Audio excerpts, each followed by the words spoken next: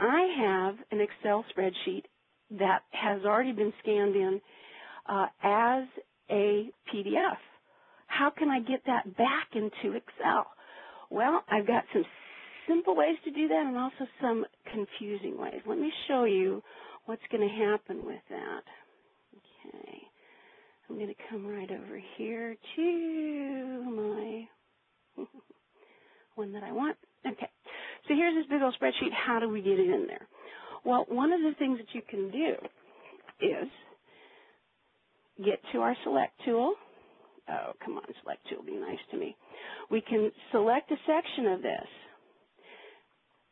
do a right click on there, and as a right click, it allows you to copy as a table, save as a table, or open table in spreadsheet.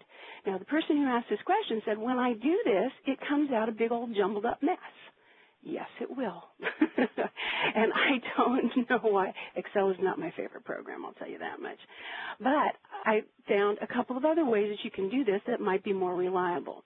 One way is to go out to the internet and find a program. There's some little programs, plug-in things that you can get that will help you to do that changeover.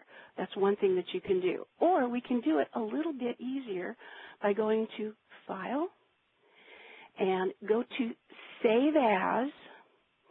And now under Save As, we'll want to change the file type. From here, we can take our PDF document and we can save it as tables in Excel spreadsheet.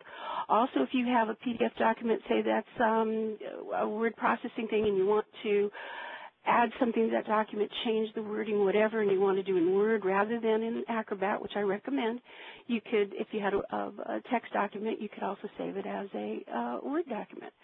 So now you've converted it backwards, and so you don't have some of the problems. Now, if I do this, save it as Excel, and we'll just do, we'll save that. What you're going to find, if Excel would open for me, come on, Excel, you want to open for me, don't you? Oh, maybe you don't. Okay. This is what it now looks like over in Excel. There might be some things that you're going to have to clean up, but at least you don't get a big old jumbled mess, which is what we get when we're trying to do this in, as one of those, when you do the right click. It just doesn't seem to work.